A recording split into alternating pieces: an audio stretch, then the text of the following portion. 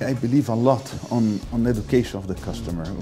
I think the consumers, they play a very important role, and the more conscious they are, the more educated they are, I think the better they will